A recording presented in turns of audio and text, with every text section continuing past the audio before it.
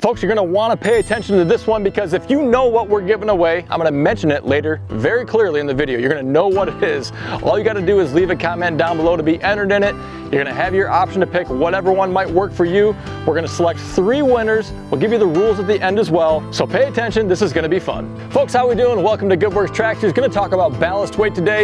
You know, it's been a long time. We've had a lot of new subs since the last video we posted about this. We take it very seriously. Our channel sponsor is Rimguard for good reason. Before that, it was Bora wheel spacers. So there's a theme here. So 10 types of ballast weight, you know, and you think ballast weight is only, well, you think you're paying for dead weight, right? Just to do nothing. But in reality, not only are you paying to keep your tractor safer, so you go home in one piece at the end of the day, but it also makes your tractor more efficient because it's keeping the rear end planted to the ground. So you can lift more weight with it.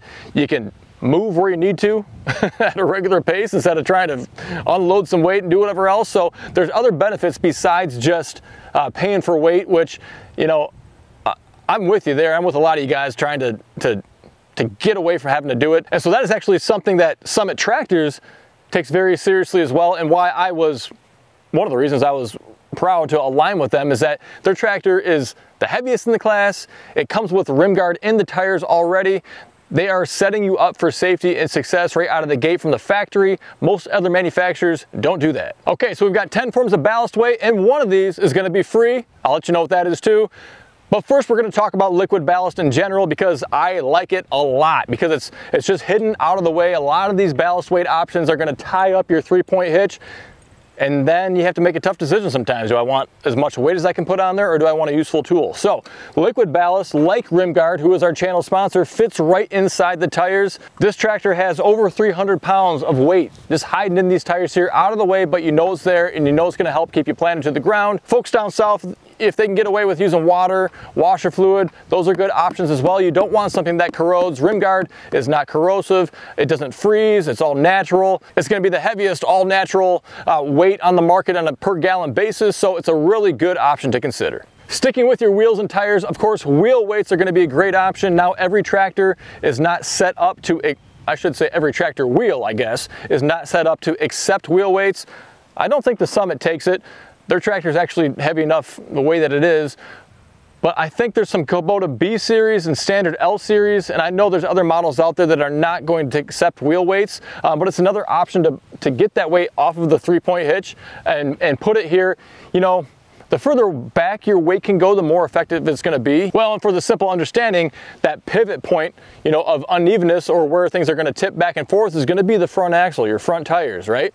And so the further back this way from your front tires you can go, the more effective that weight's going to be. The closer towards it, the less effective. Now we have one more option for you too on the rear axle down there, and that's going to be wheel spacers. And wheel spacers are good for a couple of reasons. Number one, they're widening the footprint of your tractor, and a lot of these tractors are tippy this way, not just front to back, but side to side too. You can see how high I'm sitting up as well, and there's just, well, the bigger you go, the more stable they are naturally, but the smaller the tractors, typically the more narrow and kind of tippy side to side they are. So wheel spacers spread that out, and if you get steel wheel spacers, which I do prefer the aluminum, they're less maintenance, you don't have to prime them or paint them or anything else like that. But if you go with steel wheel spacers, you're gonna have the most amount of weight that you can add as far as the spacer goes on there. And so if you get a small tractor like a 1025 or a BX, not a lot of weight, but if you get something like a 3 or a 4 series tractor, those pounds really start to add up. And of course, Bora is still a sponsor of ours, and we are proud to have them on board. All right, now I know you're thinking, man, this stuff is adding up to be a lot. Well, this one is your freebie, all right, and that is you yourself, okay? So if you are a small operator, well, this is not going to be as effective, but if you,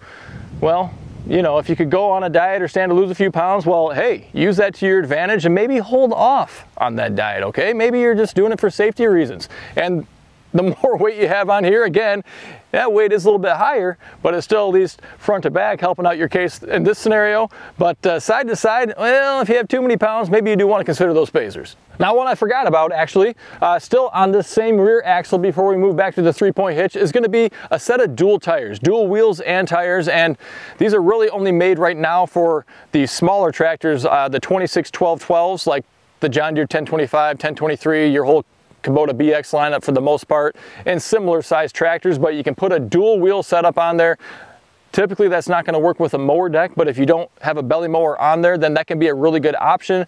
Some other trade-offs to consider could be potentially more axle stress on there with, you know, another 12-inch wide tire on here, but as far as stability goes, those made a huge difference when I ran them for a full year. I saw no detrimental effects to it at all. Felt incredibly stable when I use them, and those are sold by a partner of ours, MillerTire.com. You'll save 5% with code GWT over there. So this next one is good and bad. Now from a front and back perspective, this is great, and that's going to be a cab for your tractor. You know, really effective, adding hundreds of pounds more on the backside, keep the rear wheels planted down when you're using your front end loader.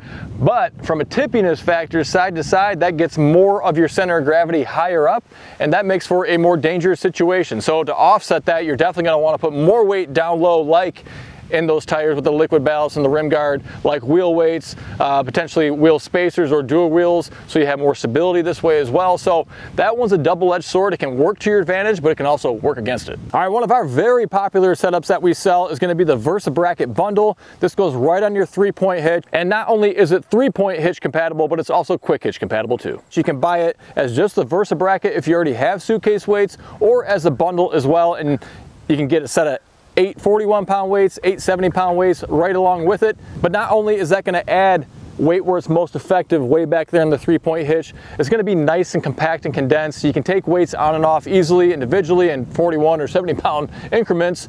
But it's also going to have a built-in 2-inch receiver or a trailer mover, so you can move that around, chain hooks so you can grab them onto things and tow them along. It's going to have a platform there with a chainsaw holder, or you can strap down a toolbox or whatever else you want to put on there. A really good option all around. Next up is a ballast box. It is a cost-effective solution. However, the one that I used to recommend, I no longer recommend for a variety of reasons I covered in a recent video. So you're not going to find a good link for me right now for a solution there. I'm still looking. If you are a manufacturer out there and you want to work with me, I'd love to partner up and get something out there that's cost effective and affordable. But if you want something else that maybe is like a ballast box on steroids, you can check out the Big Tool Rack. It's a big tool rack. You can put all your tools on there. It's got a big storage card in it, all sorts of accessories and options you can add on. You can keep it in your garage, take it out in the field with you, whatever you want to do. Hang suitcase weights on there too if you want to. A good option to consider. An alternative. It's definitely more expensive, but you can utilize it in quite a variety of ways. You'll save 5% with code GWT at bigtoolrack.com. Now another option that can be good and bad, just depending on the circumstances, sort of like how the cab was good and bad, is going to be an attachment just on your 3-point hitch. And well, it depends what it is, and it depends where you're working. You know, a lot of folks will say brush hog, and that is very good at putting as much weight as far back as you can possibly go on your tractor. So that's very effective from a weight standpoint. The bad side is the fact that they tend to kind of swing and sway and can throw your tractor around a bit, and that can be annoying if you're not actually brush hogging. Two is if you're trying to work in confined spaces, it can be challenging to navigate and move around, or potentially you whack into something you didn't want to whack into and ruin that, or damage it at least, or do some damage to your brush hog. Of course, there's smaller attachments like box blades and tillers and things too, so it just depends what you're looking to do. If you don't have something else, certainly put that on there so you can get by. But be aware that's a lot easier to cause damage intentionally or unintentionally when you forget that it's back there. Folks, now it's time to tell you more about our latest and greatest product, and some of you that have been following along have seen this product already here and there on our channel, but wanted to kind of do a big giveaway just to kind of really officially kick it off, and that's going to be our GWT hitch hangers. We have these available for the Speeco quick hitch, and the iMatch quick hitch just got released as well. Now what I love about this ballast weight option is that it keeps things back on the 3-point hitch, but it doesn't tie up your 3-point hitch. And you may ask, how does it do that? And that's where the beauty of having a quick hitch comes into play, because if you have a quick hitch, then you can clamp these weight brackets right to either side of the quick hitch, and you're going to be able to hang up to 3 70-pound suitcase weights on either side. And with the weight of the hitch hangers as well, you can get up to 450 pounds more ballast weight without tying up your 3-point hitch, and it's not closer to that fulcrum or that pivot point. The weight's back there where you need it. And not only is it good as additional counterweight, but it's also good as additional down pressure for situations when you want it, like with a landscape rake, a rear blade, a disc. Well, the list just goes on and on. But if you want to have more, if you're wishing you had down pressure, This doesn't like hydraulically give you down pressure, but that additional weight does a lot to help when you need it. So it's been a while since we've done this, but we're gonna do a giveaway, and in fact, we're gonna give away 3 pairs of hitch hangers to 3 lucky winners, and all you have to do to enter is to leave a comment down below. Duplicate comments won't help, but if you and your wife and your kids and your parents and whoever else all have their own accounts and leave a comment, more power to you. You do have to be a US resident, and we're gonna do the drawing on Monday, November 14th, 2022 at noon Eastern time, so your comment must be in before then and show up on our feed. And so when we use that random comment picture, your comment's there in time to be selected for that. So we'll reply to those winners' comments shortly after that. Reach out, get your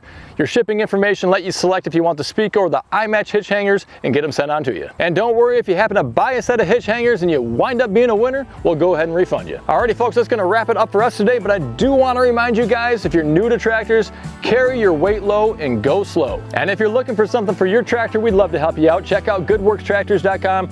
We sell and ship all over the country. I hope you enjoyed today's video. Hit that subscribe button down below if you want to see more. And thank you for taking time out of your day to stop by. Until next time, stay safe. We'll see you soon.